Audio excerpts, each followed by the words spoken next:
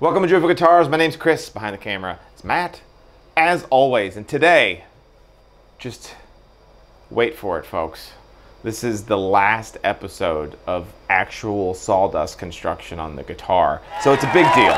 Insert. This is the last episode, yay, of construction. Boo. Exactly. So yeah, the only thing that we're gonna have to do after this episode is we're gonna put an inlay in it and put some frets on it, and then it's going into the paint booth. So basically, this is the last of the big ones. And what are we gonna do today? Today, we're gonna be slotting the headstock. If you're doing a guitar at home, if you're following along with this video series to build yourself a guitar and you're not doing a slotted headstock, you don't even have to do this step, so that's very exciting for you. But we're doing a slotted headstock on this guitar, and we do that mostly by hand, and we're going to use this acrylic template that I made years and years ago, a router and a couple of hand tools, and make it nice and simple and easy, so that if you want to do a slotted headstock, you can follow along and make it nice and easy for yourself. And you kind of do, right? I mean, listen. All right, yeah, start to find the comment section. Let's Yeah. go. I've heard your rationale on it, and I'm Yes. I'm team slotted headstock, Yes. but I understand why some people aren't. This is on me. I've kind of gotten away from talking about the why in this video series, since we've bent the sides. Like, we haven't really gotten into why I do certain things. So I do just want to take a split second to say the why I do a slotted headstock. It's not just visual. This is very similar to the controversial conversation about unslotted bridge pins. Slotted headstocks was something that all guitars were done with. And it wasn't until looking at Martin again, it's not their fault, it makes so much sense. They realized that if we don't do a slotted headstock, we just drill 6 holes in the headstock and do a different style of tuning machine, that it saves what you'll see in this episode, this entire step. It just drill 6 holes and be done with it. But when you do a slotted headstock, what ends up happening is the strings come across the neck, over the nut, and then they go down into the headstock, so you get even more of a break angle than you would just by the angle of the headstock, which on my guitars is 15 degrees, is about the average, but you're probably closer to a 20 to 22 degree angle by doing a slotted headstock. So, and like we always talk about, what makes an acoustic guitar sound good is a whole bunch of really small things done better. And if we get a better break angle across the nut, we get more pressure on the nut, and it's just that much more of a solid termination point from the nut to the saddle, and it does help with sustain. There's going to be keyboard jockeys who tell me that I'm stupid and I don't know, but once again, they probably just buy their guitars at Guitar Center, so what do they know? Shots fired. Shots fired. So please send all strongly worded emails to Chris at I don't care. Exactly, or to Will Thompson Music. Slotted headstock. What we're going to need to do is obviously put our slots in the headstock on the front side, but before we do that, what you want to do is to drill your tuning machine holes on the side. So the tuning machine, obviously on a slotted headstock, they're mounted to the side of the headstock and not to the back of the headstock. So what we're going to do is use this really awesome jig that I got from StewMac, I think LMI. Also, as of the time of the recording of this video, I do want to send my condolences to the people who work at LMI. LMI is no longer going to be with us, it looks like, for much longer, just a few more months. Don't buy all the glue yet, because I need to get my I need to buy some glue. But they've been around since the beginning of me building guitars, and we've talked about them a lot on here. So I do want to encourage you guys, if there are some things that you need to buy them from LMI here over the course of the next month or two, help those guys out as they close down their business and get this some extra funding. But I think that they also sell some of these slotting jigs as well. But this thing is awesome. What it does is it kind of takes all the guesswork out of me drilling the holes in the side of my headstock. I'll find a center point, and then I just lock this down on it, and then I also have these really awesome drill guides that allow me to be able to drill these holes nice and perpendicular to the side. It just takes all of the guesswork out of it and just makes it nice and simple and repeatable. It's not a cheap tool. If you're doing a one-off guitar, don't, you know, take your time and do it without the jig, but if you're going to do more than a few with slotted headstocks, get yourself one of these. They also sell these really awesome jigs. This particular one is for electric guitar, the 6-in-line tuning machines, and somewhere around here I have the one that does the 3-on-3, which you would need for a standard acoustic guitar. These things are worth their weight in gold. Drilling holes in a headstock for tuning machines is one of those things that people they've built this awesome guitar, and then it's time to drill the tuning machine holes, and it's really easy to think that it's simple and mindless, and you can totally screw up your headstock. You can screw up how well the tuning machines fit. I did it on my first several guitars. You will probably do it on your first several guitars. So I do recommend that you spend a little bit of money, even if you're doing a solid headstock, and get yourself one of these cheaper jigs. The slotted head ones are a little bit more expensive. It will save you some frustration. What we're gonna do is drill those side holes first. And the reason we do the side holes first on these instead of doing the slot first is because if we don't drill these holes right now, we go ahead and cut our slot out of these two places. When I go to drill the holes here, we're gonna get blowout on the inside of the slot. So this is a way of preventing that blowout, and you get a really crisp line in there. So that's why we drill the holes. But this little jig that I made, you can make one of these out of just about anything. I just had some 1/2-inch acrylic. What I have done is you'll see this mark that I put right here. It's the only tip we have that's also bulletproof. Exactly. Literally. I made this on the CNC machine years ago, but my first one I made by hand long before I had a CNC machine. A jig is a jig, right? But what I have done is you'll see there's a little mark right here, and that mark is exactly in the middle of the slot. Not in the middle of the entire headstock, but in the middle of the slot. That's an important thing to remember. So what I can do now is I can set this on top of here, and it's going to be a perfect fit for what size my headstock is. And without, see, I didn't remember everything. I was bragging to Matt that I remembered everything, but I forgot a pencil. He had to run his mouth. Now that we have our pencil, I can set on here and just kind of hold this in place, and I can mark right there on my halfway point. We're just going to transfer that line. I'm going to do the same thing on this side. I also forgot a 90-degree angle. We're going to take that line and we're just going to transfer it down. Same thing on this side, transfer it down.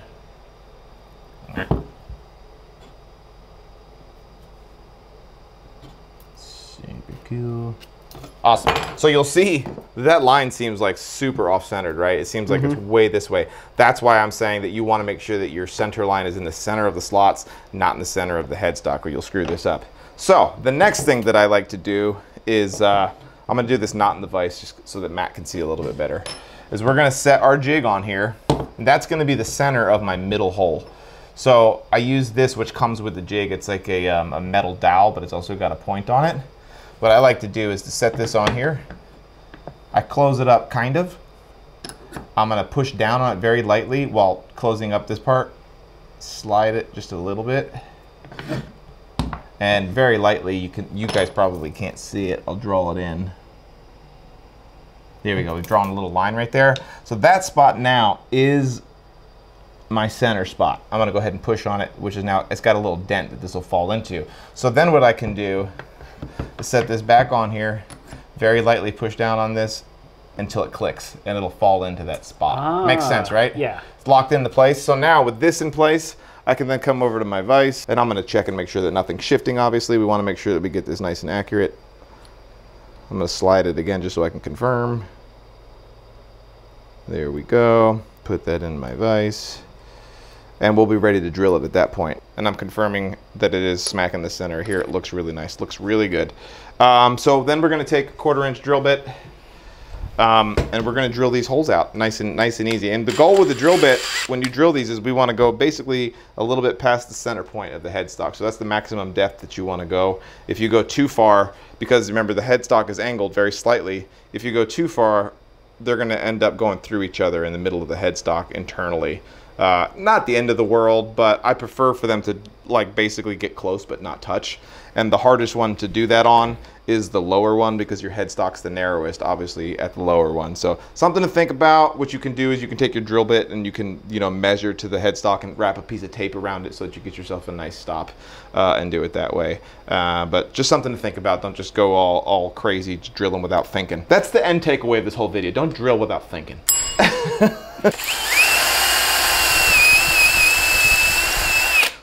I like to drill a little bit, pull out a little bit so you can evacuate some of the wood chips. That way you get yourself a really nice clean hole here.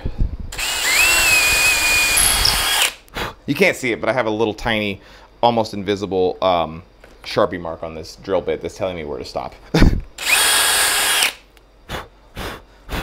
And then we're gonna do the same thing on the other side.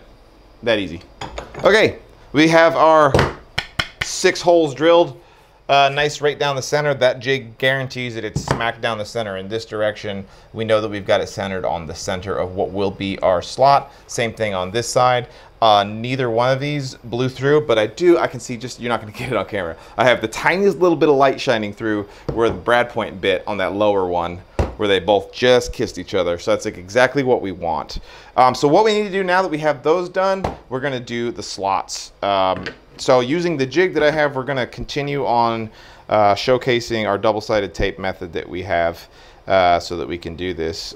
Gosh, if you're not gonna use one of these acrylic templates to do one on yours, I honestly, I have the hardest time trying to think of how you could go about doing this. I think the way that I used to do it before I had a jig, and I don't recommend it, make a jig if you have one, is I used to drill a 1/2-inch holes, 4 of them, so it was the beginning and the end of each slot, and then I would very carefully, I do remember this now, I would very carefully like use a jigsaw to cut those and connect the dots, you know, be narrow, and then use a file. I'd put this thing in my vise, and I'd very carefully use a file to get the edges of my slots right where they needed to be.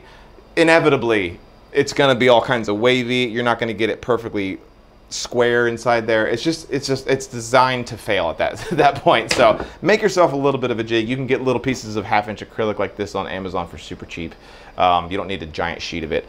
Anyway, I'm gonna double-sided tape this to here using our masking tape and super glue methods you've seen over and over again on this. Pretty self-explanatory though. Main thing is we just need to make sure that it's perfectly centered.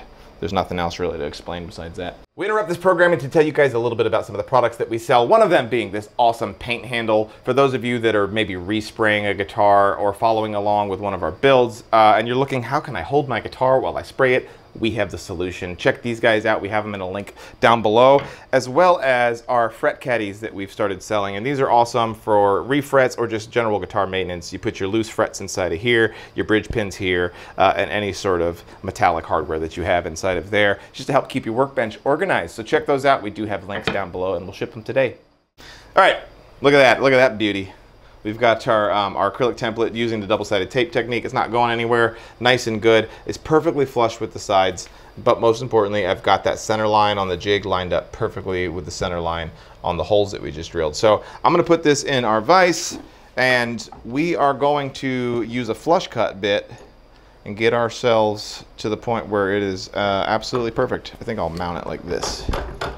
So, lots of different router bit options you can use here. I'm gonna end up using 2. I don't even know if we can see it. Let's show them. I'm gonna use this one, which doesn't go the full depth of the headstock, so it's gonna get us part of the way there. It'll get us started. And then I have this second one. I honestly can't remember where I bought these. These might be StewMac, I don't know. But they've got these different little pieces of like a vinyl tubing on it, so I can kind of move them around and change where that ball bearing rides depending on how deep of a slot that I need to make. It's a little jankosaurus, but it's worked well for me for years. I've never had any major issues with it whatsoever. So what we'll do is we'll set this guy. This is a good, Matt can see it nicely from where he's at, but we can set this so that it just gets us started. I'm obviously not gonna try to take out a giant chunk of it right out of the gate. We'll just kind of get ourselves a little bit of a nibble to get us going. Something like that. That's probably, you know, 1/16 of an inch, maybe a little bit more than that. Yeah, are you getting it, Matt?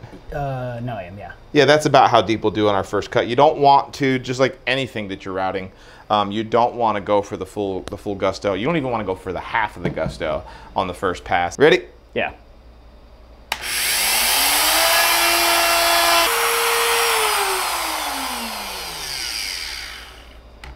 All right, you can see down here, Matt, hopefully show you guys what we've got started.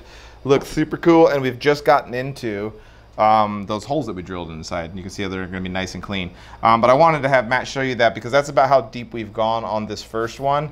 And we're just gonna nibble away at that, and I'll do the same thing on this side. But just to give you guys a quick reminder, when you go to start your router, if you're following along at this at home, is that you're gonna start it up like this, and we're slowly gonna drop it in with it turned on, and then guide it in, and then bring it back till we clear out the whole thing.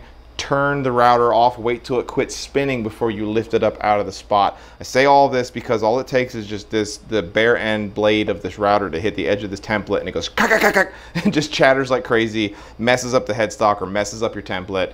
Just take your time. Think everything you do needs to be intentional. So we're gonna do that, and then continue lowering our router bit until we punch through on the backside.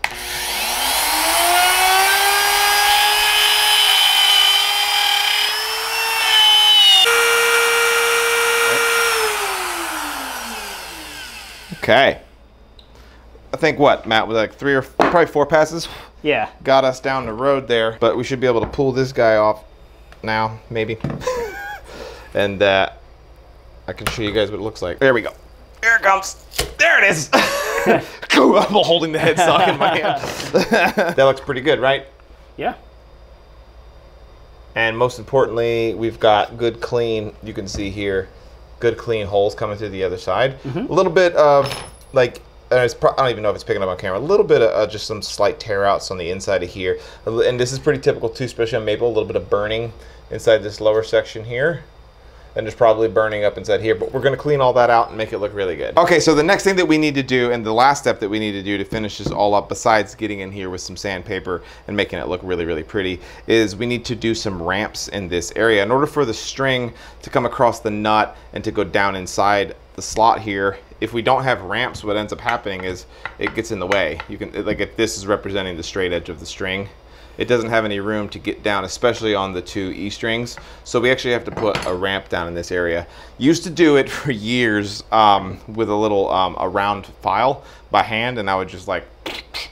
Then Matt and I went to Atlanta for well, this was a Chris Thiele concert, wasn't it? And that was a Julian Lodge. Julian Lodge. We went to go see Julian Lodge. Went to Highland Woodworks and found these. These are all over the internet, like on Rockler and stuff. But these things are friggin' awesome. They're rotary files. But we have a coarse, a medium, and a fine. And this one doubles as a medieval torture device, if that's something you're into. What I find that I like is this medium one. These are diamond coated, so they'll just rip through this wood nice and easy. And then I actually switch over to a traditional rotary file so we can get a nice clean look on it. I just do this inside of a drill bit, and I'll show you how I go about doing that. The first thing that I recommend that you do is get yourself some tape and put it over here on the fretboard. So that you can protect it from getting damaged by the drill if you do end up kind of slipping or missing. Cheap insurance. This binding tape works the best because it's the thickest and the strongest. Using our handy dandy drill, I like to get this, I kind of get on here like this so I can hold the drill nice and steady, and I just slowly work my bit down into here. We're going to take this ramp, and we want to make sure that we stay even with, or I guess parallel with the slot itself. And it's going to come to about right there. This terrible drawing, but you'll see what we're going to do here. Once again, a coarse one. If you wanted to, or you don't have them, you could use these more traditional rotary files. These work really well. They just take a little bit longer. You could also do this, like I said, if you just have a round rat tail file, you could do that and do it by hand. But watch how quick this goes.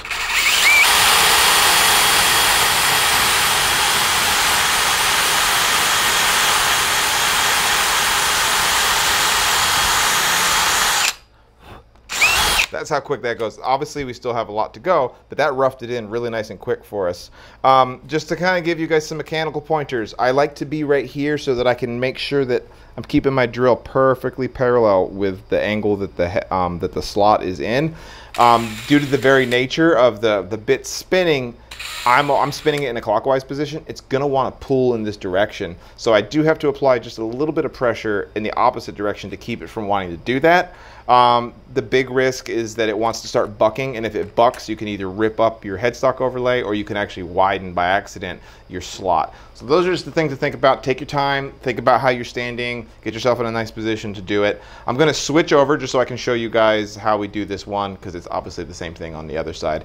From this medium over to this fine one. The thing about the fine one, at least for me, is that it's basically the exact width. It's a 1/2 inch.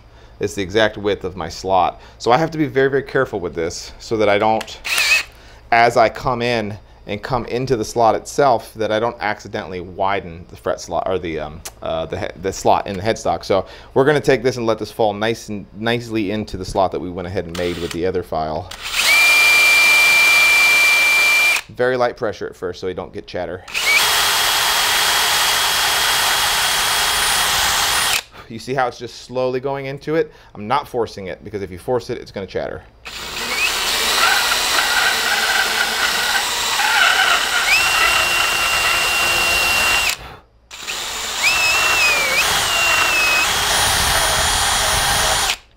And that's basically it.